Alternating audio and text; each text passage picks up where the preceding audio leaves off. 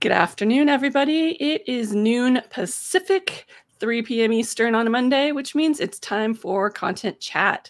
And I'm your host, Erika Heald. And today my guest is Diane Burley, whose name you might recognize because she is one of the co-conspirators and co-authors in the Content Entrepreneur book that I participated in. Diane, welcome to Content Chat. Hey, thank you so much. I'm so excited to be here with you. Well, we appreciate it. And I'm really psyched for us to talk about conducting proprietary research because as a former journalist, as I know you are too, the ability to conduct that research and then create content from it is always one of my most favorite things to do as a project. But before we dive into that, I'd love it if you could take a few minutes to tell folks a little bit about who you are and what you do. Well, you mentioned the part where I'm a former journalist, and those habits die hard, very hard. But I crossed over from writing and reporting about electronic media in 1995 to actually managing the transformation of a newsroom in 1995, where we put our 2 daily papers onto the web. So it really gave me a foray into technology and probably deeper than I probably needed to go. But I was getting really into networking and, kind of software do we buy and all of the things that you think of when you are running something and there's no recipe card. Yeah. So, you go to these trade shows and be trying to find out what something was. And of course, everybody said the same thing, right? It's like the best, the biggest, you got to have it. And I'm like, why? Why do you have to have any of this stuff, right? So I think that has shaped my career when I finally moved away from media and decided to go full time into content marketing for high-tech companies. But it's always in the back of my mind, like, why? Why are we doing this? And then how is it different than everybody else? And enough with the outward messaging stuff that you guys want to push out there. I want to find out and unearth what's really going on. So troublemaker might be part of my brand. I don't know. But definitely that reporter is still alive and kicking there. I love that because, one of my first jobs out of college in that same time frame was taking our alternative weekly and moving their online platform from a bulletin board system to their very first website, which we had a developer create from scratch, and just going through all of that kind of build. And it's funny because then what am I doing now? Full circle. I am, helping people re-platform their websites and completely rewriting, copy for their brand all the time. So it is funny. Well, you triggered something. I'm in New Jersey, and the site that we created was called In Jersey.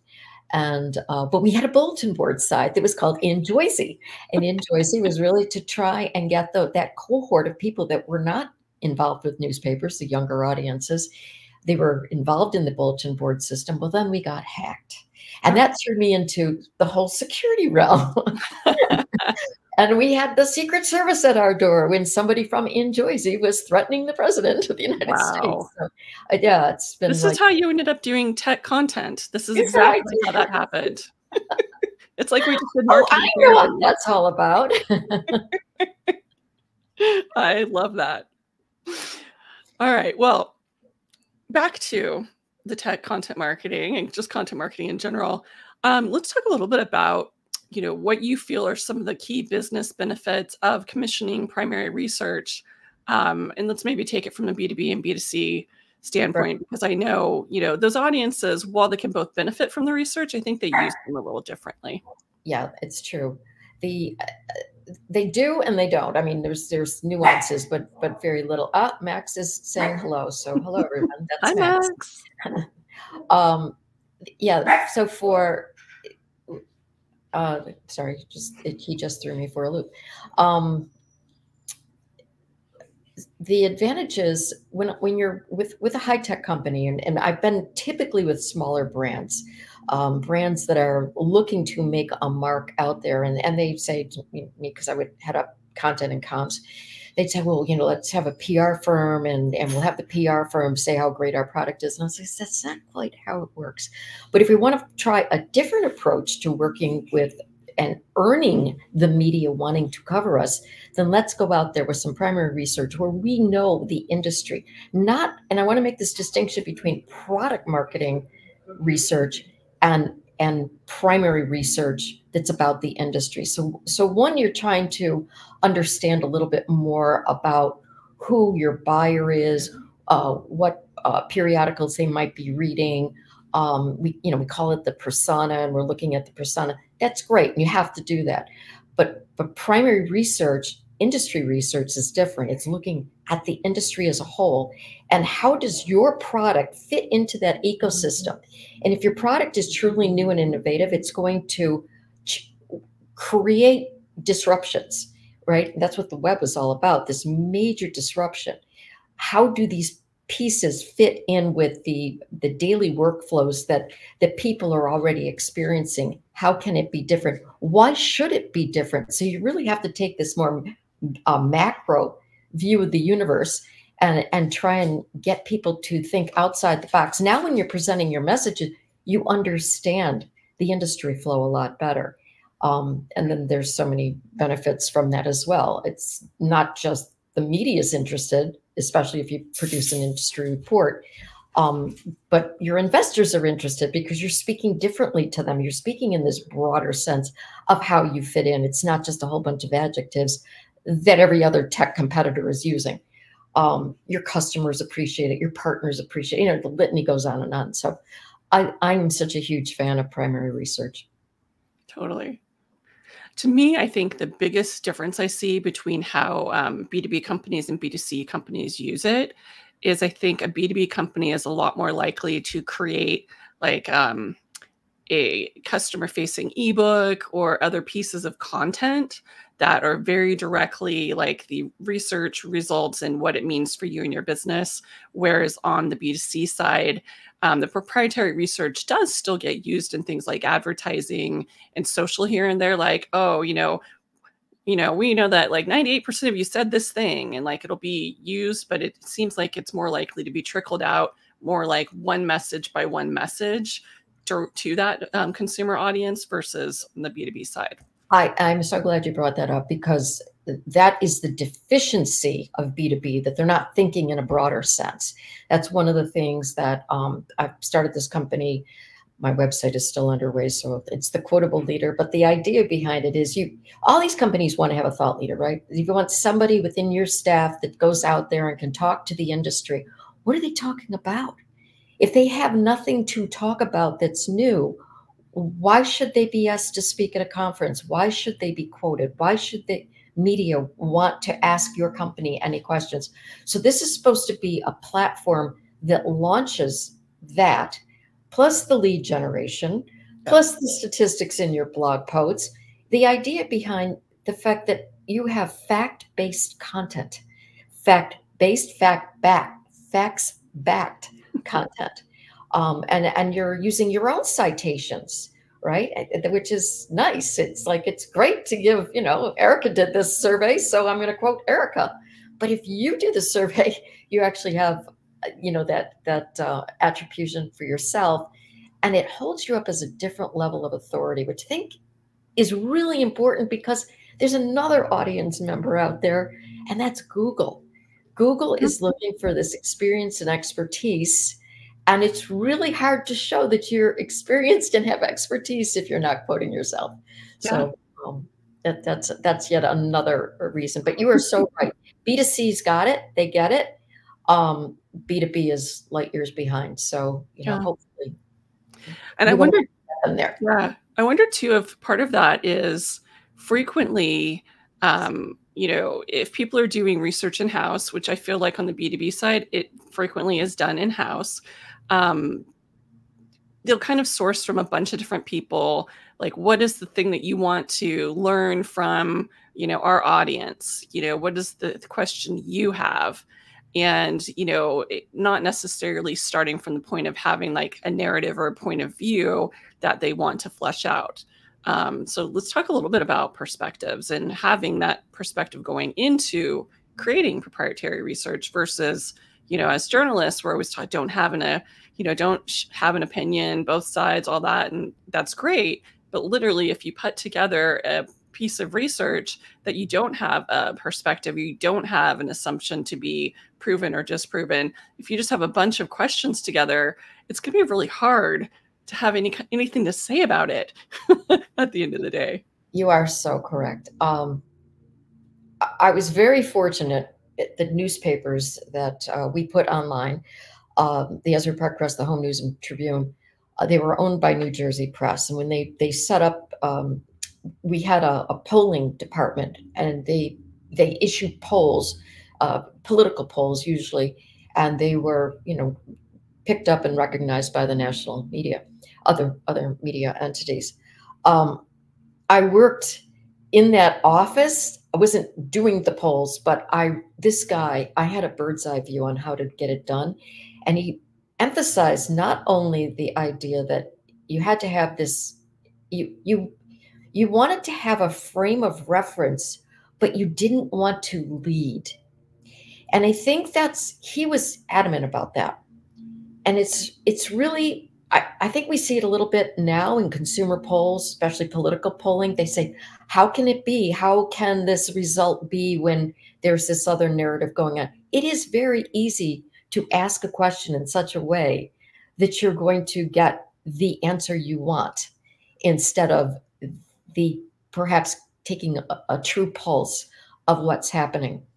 When we would do our industry polls at these different companies that I've worked with, some really great surveyors, and they keep you honest. They'll tell you, this is not a question. You're being too introspective here. You want to go broader.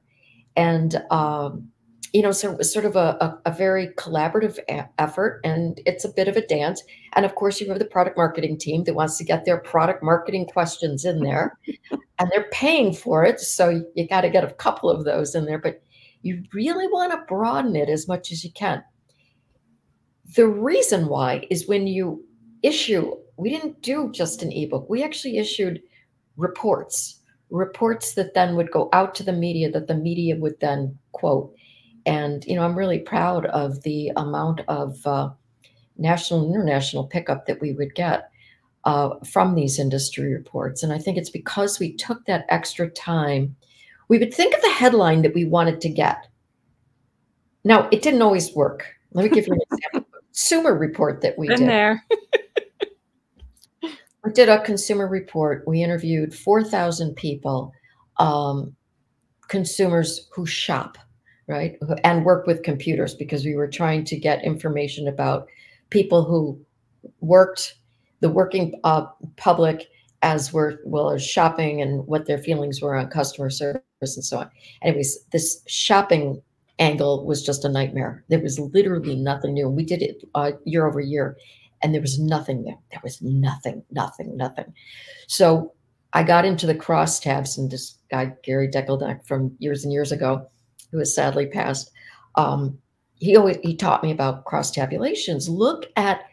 Narrow the cohorts. Start seeing if there's a pattern, an emerging pattern, perhaps from a younger generation or from a different demographic.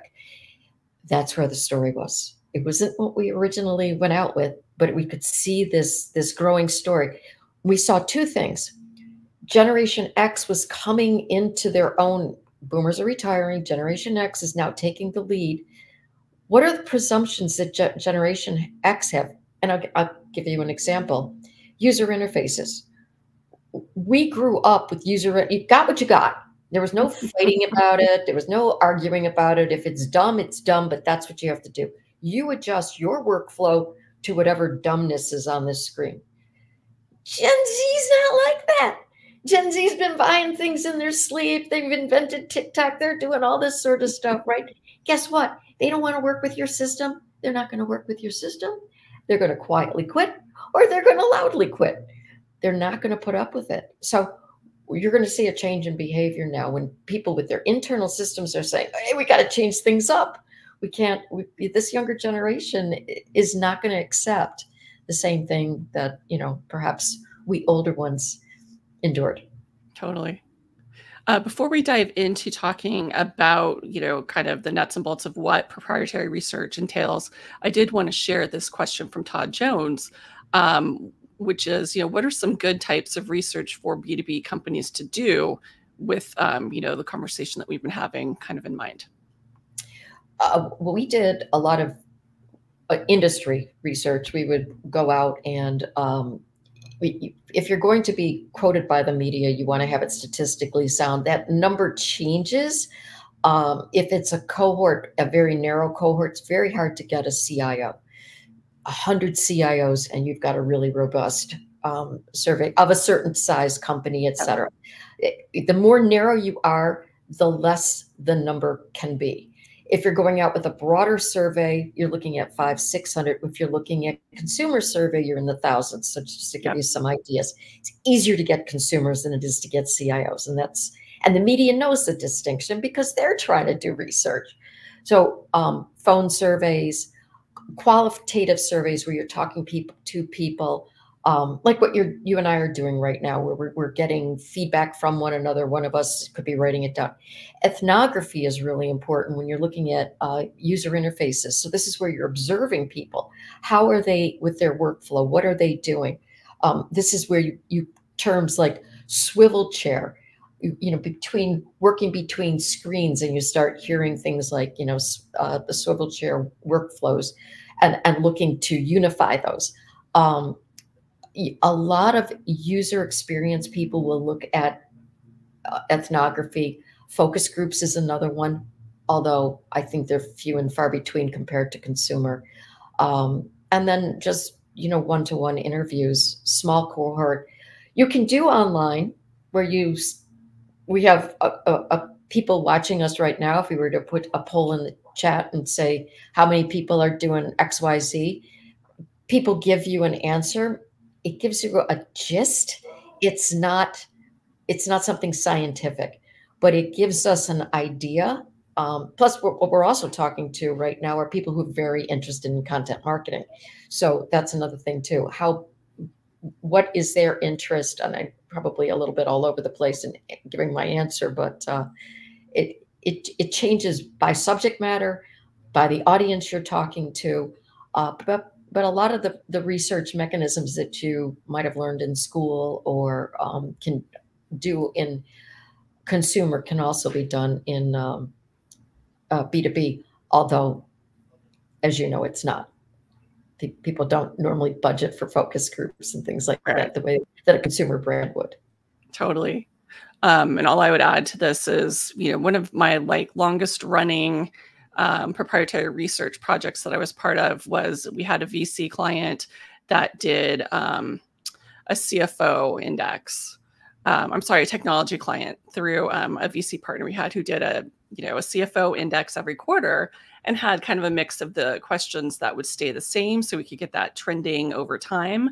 And then they would take, some of the questions or some of the things that they kind of saw bubbling up in media coverage for their industry. They'd add in some of those and they would get tremendous media pickup because they became this trusted source for this very specific data set that nobody else had. So I'd say, Todd, that's the other thing is that you can always ask when you have, the opportunity to do media calls, ask them, what is one stat you wish you had? And if it's in your power to add that kind of thing to your proprietary research, you end up with a best friend.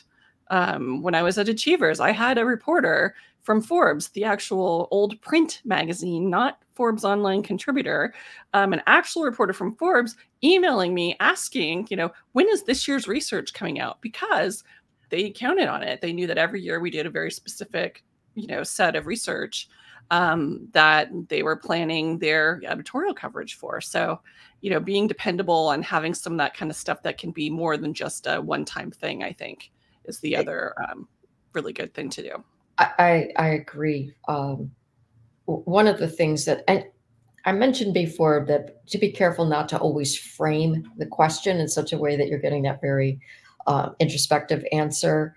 But that said, you also can do that. And it's a great opportunity. If you think you have something, a process, maybe a workflow, or just a hunch about the industry that you want to test, it's a great way to do so. So we were at Coveo, we were asking the question, I had seen at a prior company these search center of excellences, or I'm sorry, centers of excellence within within the IT group. And they, even though they're big, sprawling enterprises, all these different people would be like a birds of a feather within an organization to be that center of excellence and be able to speak about things. So we asked the question, are you considering a search center of excellence? We really wanted to get the idea of one out there to see if anybody would buy. I couldn't believe it. The answer was like 50% were either already implementing them. We were behind, but the whole industry was behind. So it was like one of those really surprises. So that went out on the covers. That, and they cited other problems. They didn't feel like they were getting the ear of executives, and so we were coming up with ways. So while we presented the information in a straightforward, non-editorialized way, we also had tidbits or analysis where it was sort of our perspective, the Coveo perspective on this, so we could get that in there in addition to the other. So there's lots of fun things you can do with research. Totally agreed. That said, what does it actually entail to conduct primary research? Are you always doing audience surveying, or what are some of the, what are the things that it always needs to have so that people understand, what they're kind of, what they're taking on if they decide, okay, we want to do proprietary research? Well, audience research is the best. I mean, the best from my perspective, in that it gives you the most options. But when you say what other type, you could be taking somebody else's research and doing an analysis of it, but that's not really primary research. That's using secondary research, where you're overlaying your analysis on top of somebody else's data. And right now, you want to own your own data, right? That's the king to everything. But maybe I'm not understanding your question, so I want to make sure I answer it properly. Really, I think helping people understand the difference, because there are people that will publish, a report that is them, aggregating like a bunch of, U.S. Labor Department data and saying, hey, we spotted this trend that nobody's talked about. And while that's interesting, that's not proprietary research and you don't own it. And quite frankly, you may not even get credit for when people write about it, because it wasn't your data. It's not your data. It's your analysis, but it's not your data. And that your analysis is also as a thought leader, right? So I wouldn't poo-poo it entirely. And if you don't have the budget to go out and do proprietary, that would be a good fallback, because it's getting your name out there and it's allowing you to go out there and assert yourself. But if you could, I would try, and if there's that data point, go out there and look at it and see if you can't commission a survey on your own. I like to use outsiders because they keep me honest. It's something that I use research firms. I don't conduct them myself. What I do is help the client frame what they want at the questions that they're going to ask. We work closely with PR firms to see, again, your point, is this what the media is interested in? PR firms usually have a really good pulse on that as well. So we put together a great package. But I also think you can and should be, if you're having a user conference and you have 1,000 people there, this is a great opportunity to reach out and ask people. And all you have to do is say, be transparent. We asked 500 people at our user conference about this question, and this was the answer. Yeah. So you have a lot of options at your disposal that don't entail you going out there and asking paying massive amounts of money. If you're attending a conference, you might be able to work a sponsorship with the conference lead. Can I put out this survey at your conference? Is this something you'll allow me to do, and have a questionnaire? I saw you promoting a questionnaire on your site today. Because whenever there's a friend of content chat doing any kind of research, we always love to share it. And Jenny Magic had actually been on here talking about her book on change fatigue, and she's following it up with, one of my favorite topics, which is about all of that, extra work that would just get kind of shoehorned into full-time roles when you were already full. And it's like, oh, just squeeze it in. It's a great survey, and these are excellent questions. So people are listening, they should go over to Erika's site and help her out. But that's a perfect example of all the different mechanisms that are out there. Andy Crestodina, content marketer, probably people listening know him quite well, annually does this the blogger survey. And when you're trying to justify internally why you need to do something, I would pull up Andy's stats and sort of say, benchmark us against what his findings are. And that always helped with internal. And I'm certain that primary research can also be positioned as you're helping your customers figure out these baselines and benchmarks. Yep. This is what others are doing. Maybe we should be doing the same thing.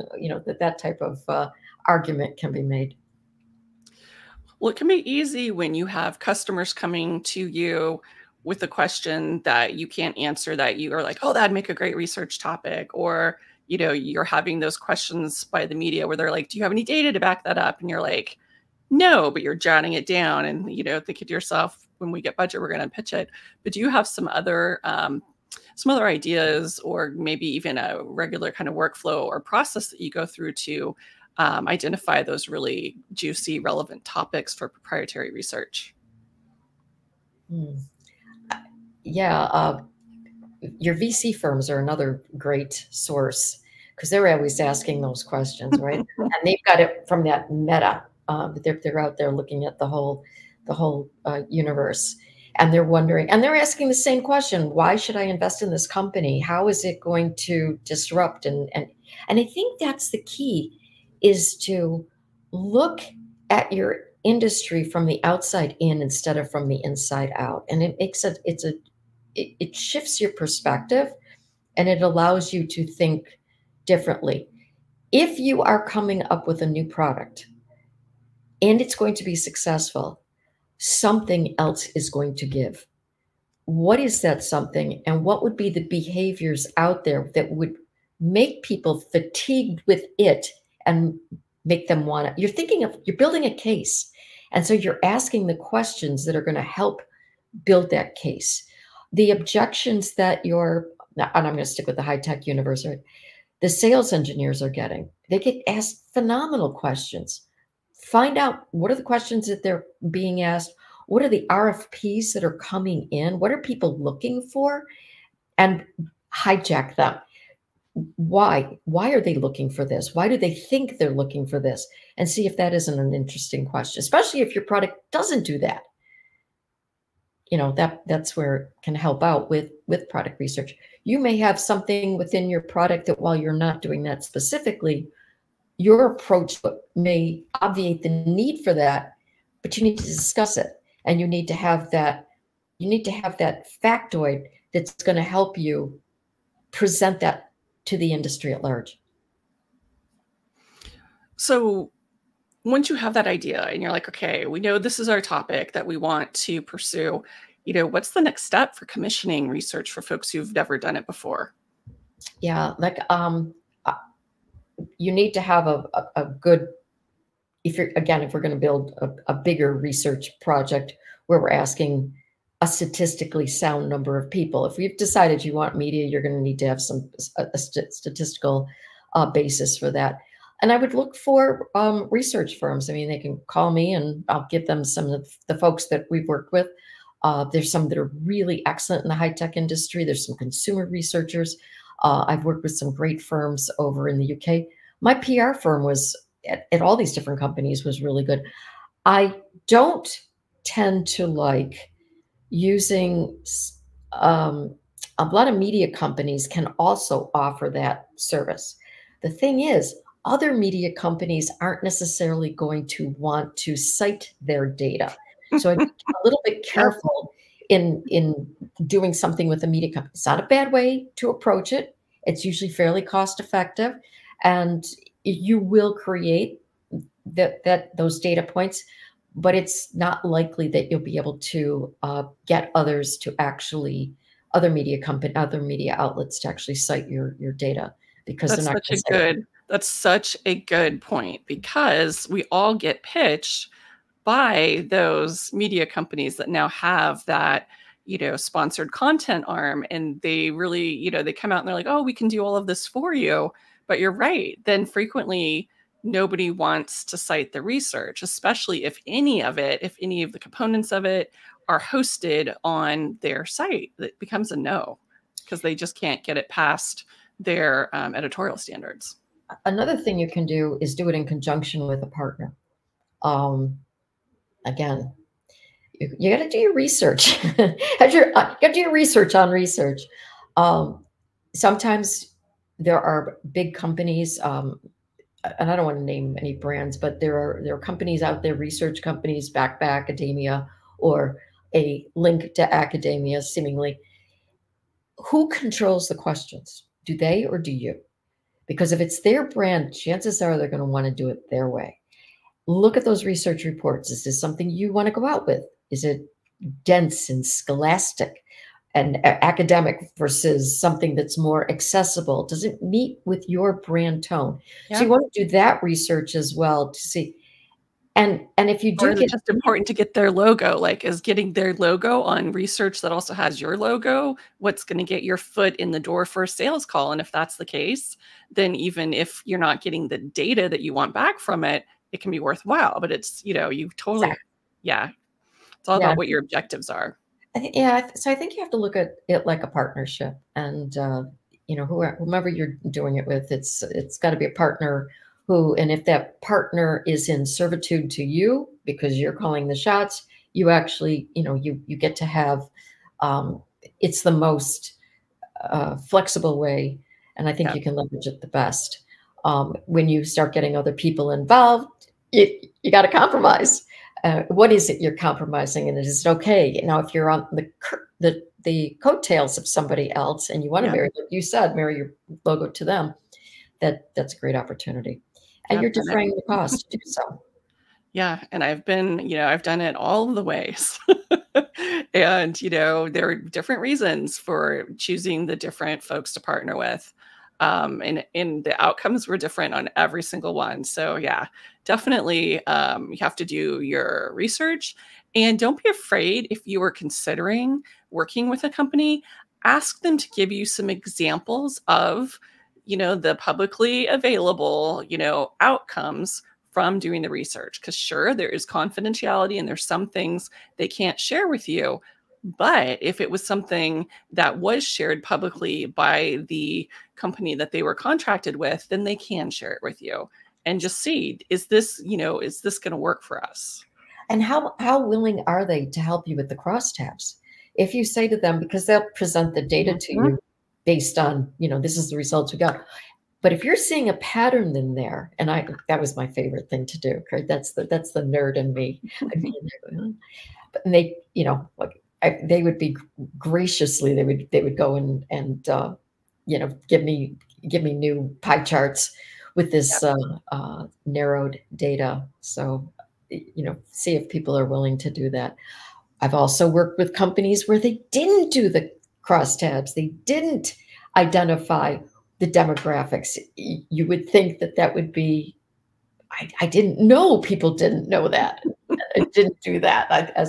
So now it's like one of the things I always make sure it's written in, that you'll provide us a cross tabulation against the demographic data and what other information we need to know. That's so important. 100%. We also did qualifying questions. We used, for example, when we were doing something on enterprise search, we used the Gartner definition of enterprise search, because some of these terms are even murky, right? It's like, what's a CRM? What's a CMS? Everything's a CMS.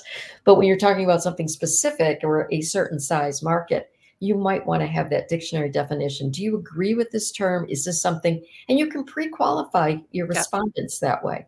And then you can maybe have an exit if they're not, you would just either end the interview, or maybe they fall into a different bucket and you can, have a branch and ask them a few other questions. So I think those are some really common pitfalls, but are there any other ones that people should really be thinking about when they're, putting this plan into place for fielding and activating the research? Are there any other questions to make sure to ask? You're going to have less problem with your external people than you are with your internal people. Have you been working over my shoulder?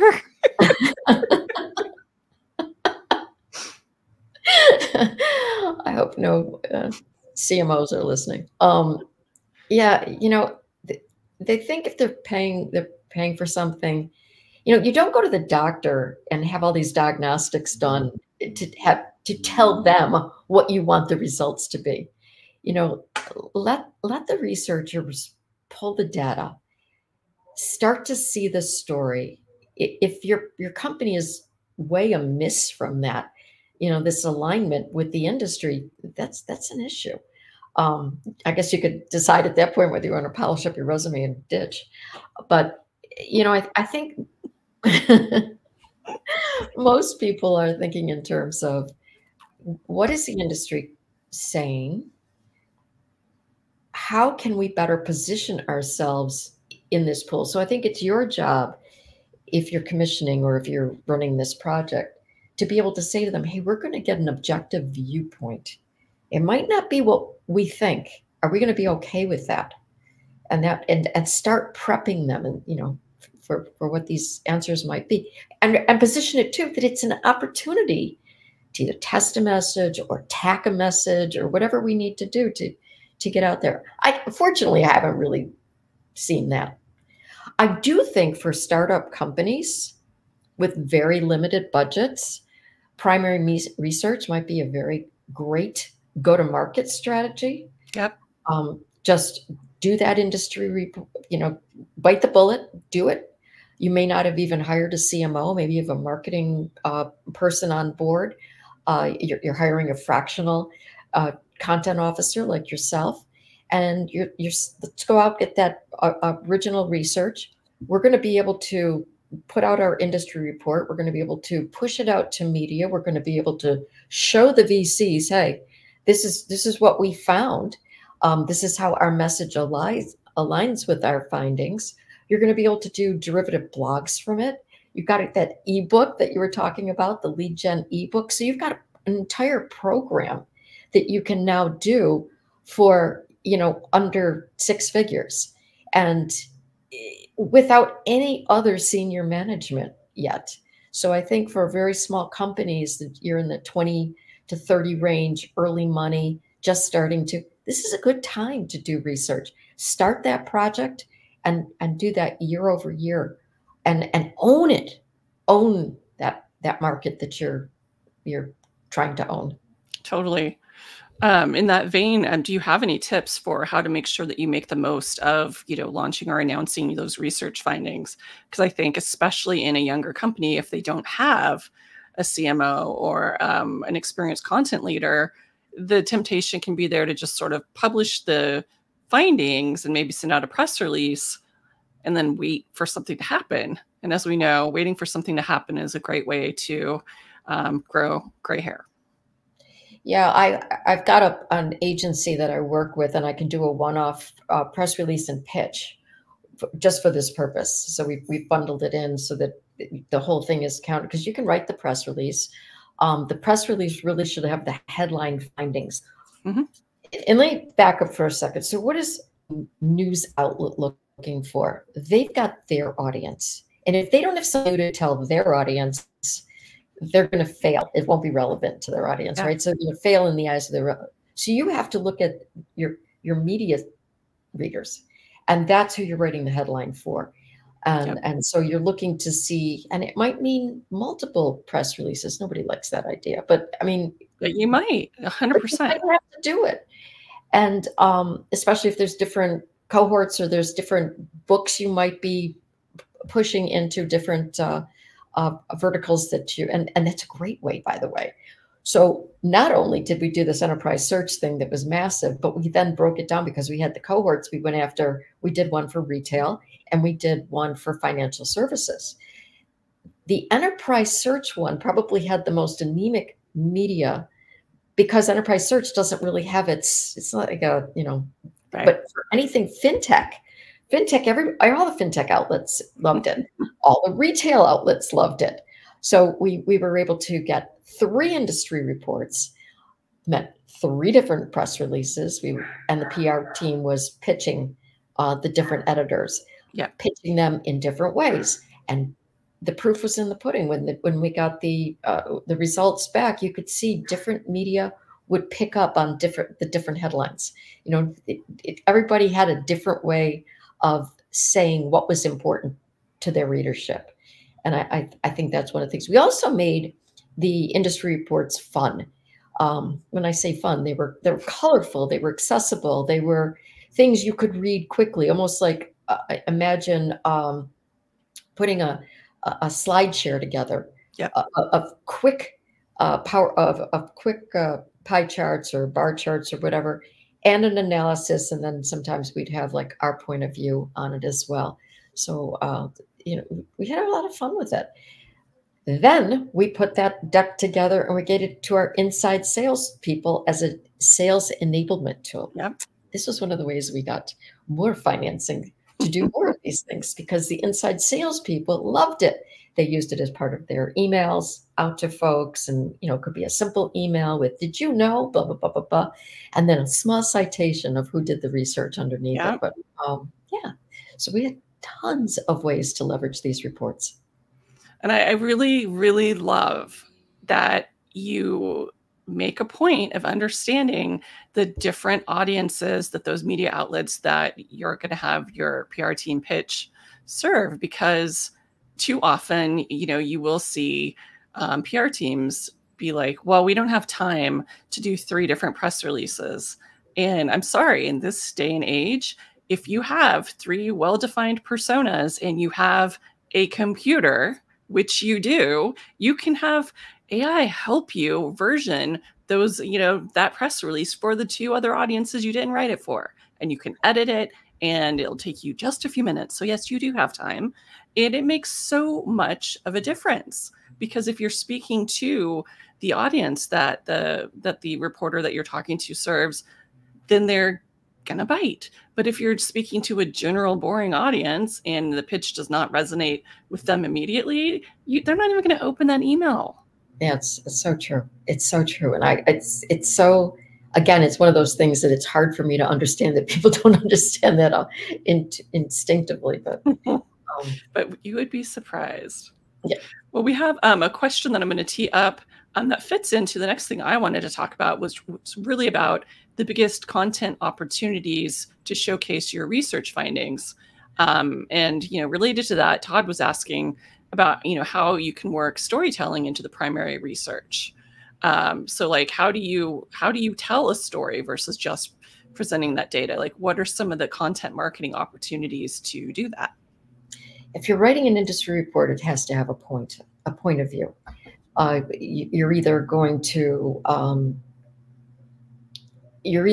agree with what is already the conventional wisdom out there, but if it's going to be really, really interesting, it goes against the grain, because you're looking for a new point of view.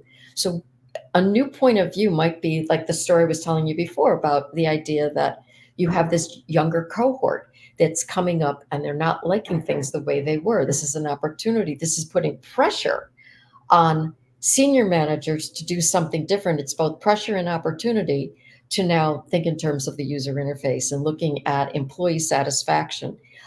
So maybe employee satisfaction becomes the thread that's running through the narrative, but you are looking through that through point, and you hope to be able to pull that narrative together.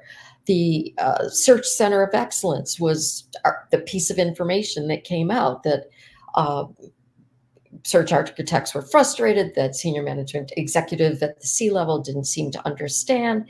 They wanted everything yesterday. They, said how lousy the search was, hated everything, but yet nobody really showed any interest. There was nobody there that really wanted to.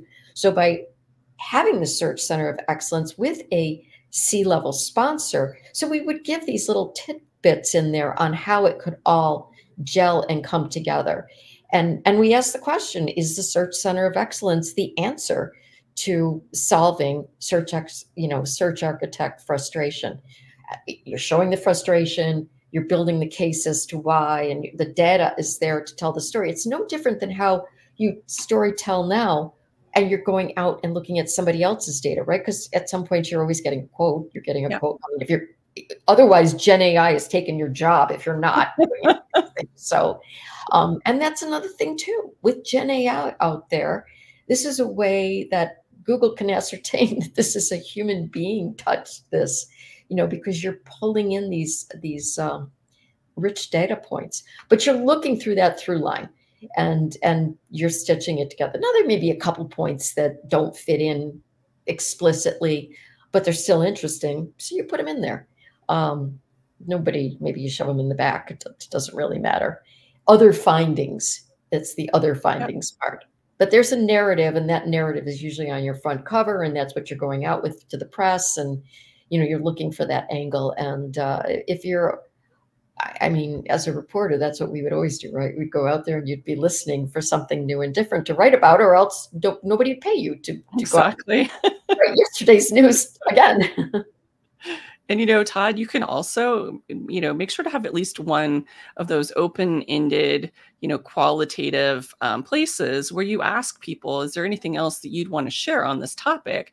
And you'll frequently get something really interesting there that you can quote anonymously, but you can also even have a little box that people can check that says you can reach out to them to learn more about why they answered things the way that they did. And then when you're doing that cross tabulation and you find something interesting, then you look, okay, who said I can contact them? And you can do that follow-up question. And then that becomes this really powerful quote that you can put into your research, because then it gives you some insight into why was that happening with that cohort you identified. I think one of the things that Andy does so well with his blog survey is that when he solicits us, he says, if you participate, I'll send you the industry report. And I think that's really, something terrific.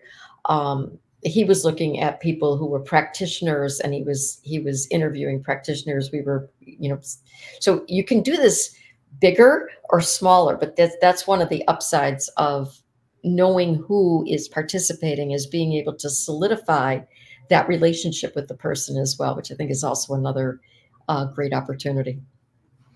So in your highly subjective opinion, having been doing these kinds of things for decades now, do you have some examples of some folks who do proprietary research that always have really solid content marketing that incorporates that research? Because I think it's always nice to give people some examples of where to go for inspiration. Yeah, dimensional research has been one of my go-tos for years. Diane Heald is one of the founders. She's been doing this, and she does it in the high-tech industry. She does a super job. She knows the market. She knows high tech too. So she can actually help with framing the questions and understanding, hey, this performed really well last year. I think we should do it again this year. Or, you know what, we struggled with this last year. Let's leave it. Let's not do a year-over-year comparison. So she's one of those people that I rely on to help me pull together really good. That's on their high tech, going after high tech IT people. On Arlington is a great company. They're out of the UK. They do a super job with numbers. They can pull together 2,000 Americans, 2,000 people from the UK. So we can get that crosstab going. Is there a distinction internationally? And she can do other international markets too. But Arlington is one that I've turned to. And she too does a super job of, because it's consumer and broader, she's not going to come in with as strong an opinion as Diane. But assuming you know your market, you should be able to do really, really fine. So that's just two examples right there. And then as far as like content outputs, I always use, we always use Content Marketing Institute as such a great example of having really robust use in content marketing around all of the research that they do with marketing profs. And I also always mention Salesforce, and I have to, disclaim I actually was paid to do a lot of derivative content based on their research findings. And they are a machine when it comes to taking that research and the different audiences it pertains to, slicing and dicing it and creating amazing content. And they do that both for B2B and more kind of consumer data trends. And it was just really interesting to be part of all of that and see, because they do very large scale research, which then gets quoted everywhere. I've partnered with them quite a bit. Yeah. So before we wrap things up today, are there any other tips, pitfalls, or things for folks to keep in mind when doing proprietary research? Or do you have any kinds of frameworks or checklists of your own to share? Because we can link to them in the recap when we publish that too. I think one of the things when you're talking about, we didn't really touch upon qualitative research much, which is, it's hard, but not impossible. Those are when you're doing these personal interviews. But there's also other ways you can do qualitative research where you put ranges together and get people's feelings for things. Are you less likely, more likely? How do you feel? I think that's really, and we always did 4. Make people make a choice. Don't give them 5, like, where you're ambivalent. Make them, you're either very, sort of, not very, not sort of, you're not, you can't be ambivalent. That's just, you take that one out. So we always gave 4 choices. And I think it's a better way to know whether it's, skews positive or negative. Now, when you're writing it up, you can move 2 of those together and create your statistic that way. So yeah, that's one of them. And the website, the Quotable Leader, will have a lot of examples up there. I'll send you some information. I guess you put it up on your site. Fantastic. We'll look forward to that. Wonderful. So Diane, I know I'm going to see you next week, actually this weekend at the CEX conference, but where else are some places where people can find you regularly? No, I'm actually pretty much at home at the Jersey Shore most of the time, Erika. CEX is one of the few places where I go anymore. I traveled a lot. I see you on LinkedIn. Oh, I'm on LinkedIn all the time. LinkedIn, Instagram. I've got a Substack now, which is pulling in more and more of this stuff too. I'm Diane Burley at substack.com, and I'm putting together a lot of this information on publishing as a media brand, being the media outlet, and a lot of the research will be there as well. So I thought you meant physically, where am I going? It could include that too. It depends on the person you're talking to. I got dance class every day. Jay Bear, it was all the things. Come to my dance class. I'll be there tonight, 7 o'clock. Love it. Well, Diane, thank you so much for being our guest this week. And I hope that you've inspired more folks to think about how they can use proprietary research as part of their content marketing program. I hope so. And if they have any questions, reach out. It's fun to engage like this. And even though I'm going to be at CEX next week, I have a really fun and special CEX themed content chat for next Monday and for Tuesday. So stay tuned for those. And I'll see you guys next time. Bye, everyone. Bye now.